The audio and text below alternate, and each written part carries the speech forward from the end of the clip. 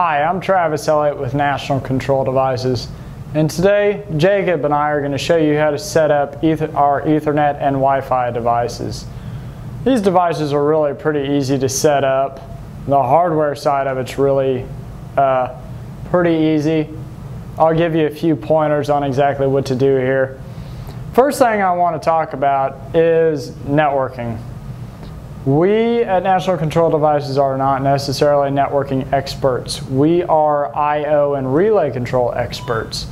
What we have done is we've taken Digi modules that have Ethernet connectivity and Wi-Fi connectivity, and we've integrated them into our product line. These modules have been great. They've given us really very little problems. So the one thing that I have found that works good for me is whenever I'm setting up one of our controllers on a network, I like to make sure that that network has an internet connection. That really seems to help ground the network. It helps to stabilize the IP address assignment of the network, which is a lot of problems that our customers have. Another thing you're really going to want to look out for is if your network has a password or authentication of some sort, our controller won't be able to be connected because that password prevents it from getting on. So what I recommend doing is disabling your password or authentication, and then also disable the firewalls of your computer while you're doing this initial setup. After you kind of have this set up, it'll be a little bit easier to turn these things on. You can actually log into the modules of these devices, and you can program in passwords to get onto networks, so you can put your password back up on your network.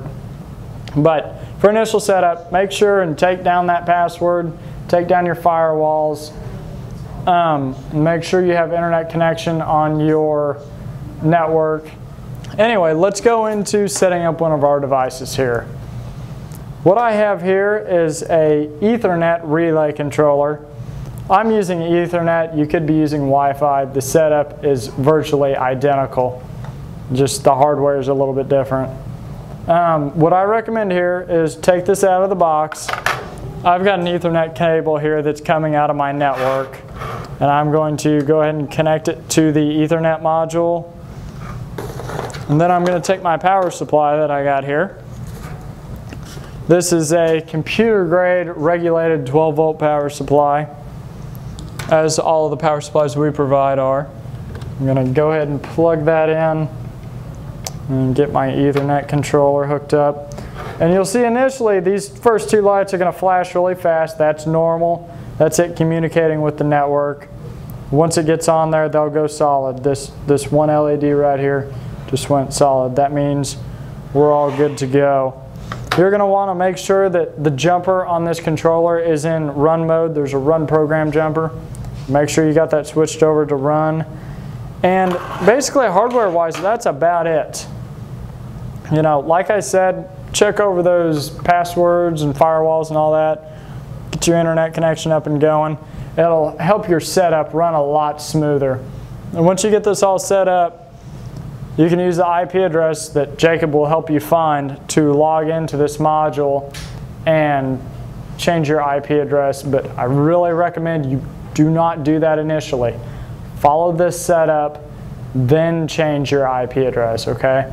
The biggest problem our customers have is they'll get this controller on the network and then they'll say, well, I'm going to move it to the living room. And they'll unplug it, move it to the living room, plug it back in.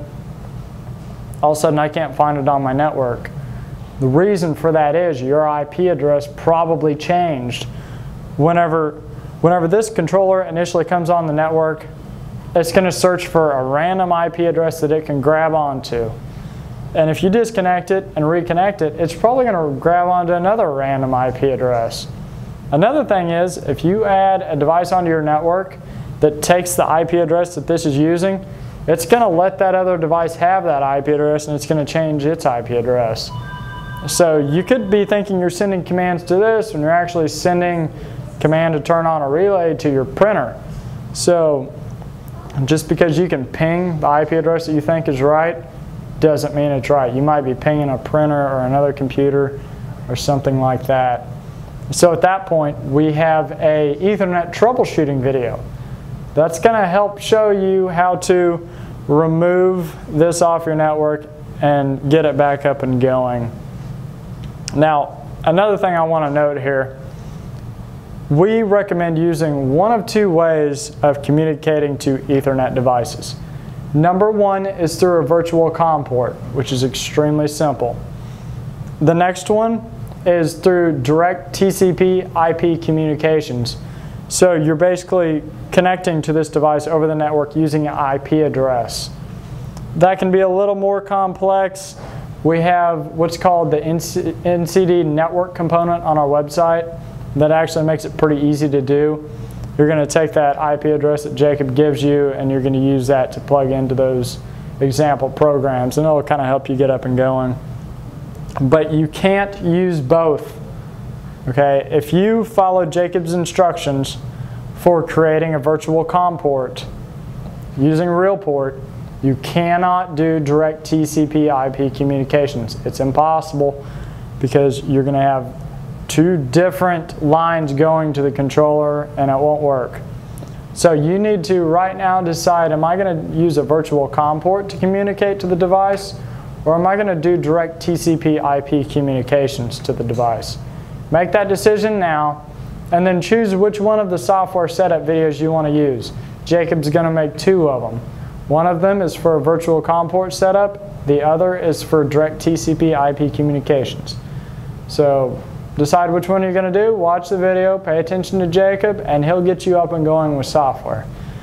So that's basically this setup video, and I hope you'll come back and see us again soon.